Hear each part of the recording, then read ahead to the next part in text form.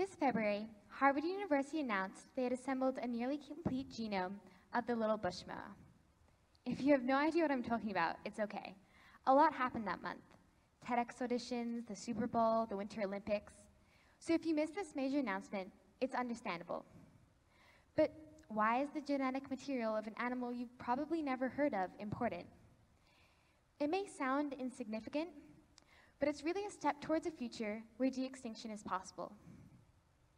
De-extinction is the process of bringing back extinct animals, either through cloning, genetic engineering, or selective breeding.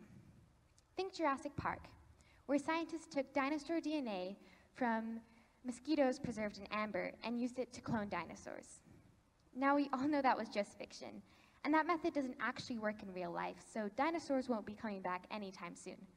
But there are other species, like the little bush moa, which we may be able to bring back in the near future.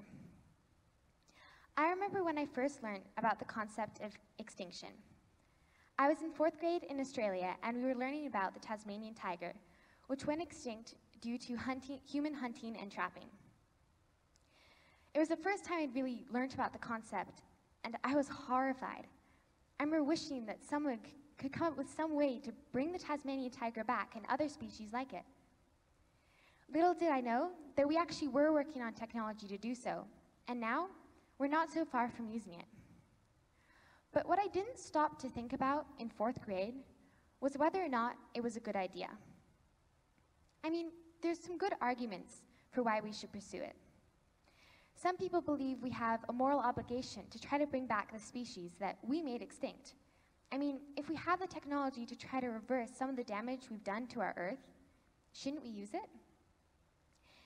Also, de-extinction technology isn't just used to bring back extinct animals. It can prevent endangered animals from becoming extinct in the first place.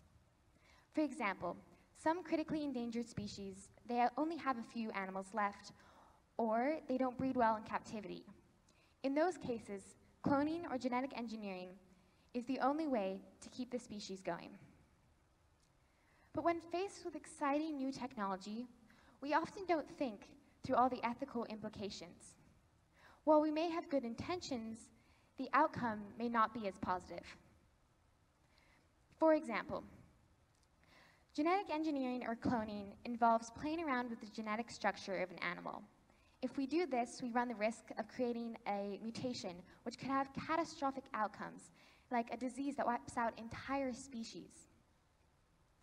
Also, returning extinct animals back into the wild could result in the fragile ecosystem that has developed in the species' absence being interfered with or destroyed. And then, if the reason that the species went extinct still remains, for example, their environment was destroyed, then they're just going to go extinct all over again.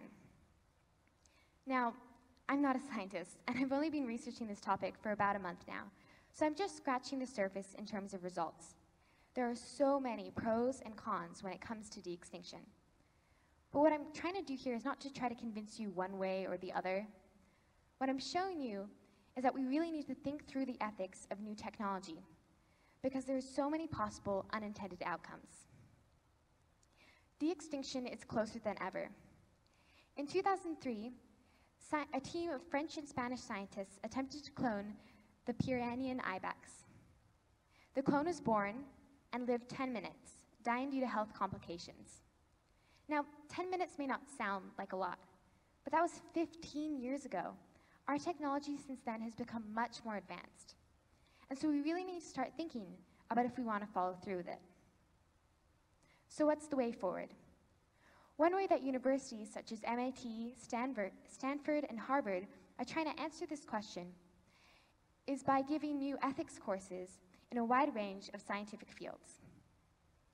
According to an article by the New York Times, the goal is to teach the next generation of technologists and policymakers to consider the ramifications of innovations.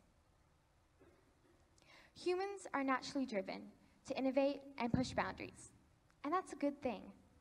But sometimes we're so caught up in whether we can do something and not whether it's the right thing to do. I would love to see a Tasmanian tiger brought back, but it may not be worth the risks.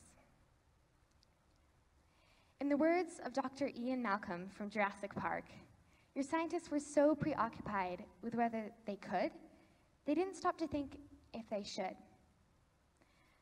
Let's be the ones to pause and not just think, can we? But should we? Thank you.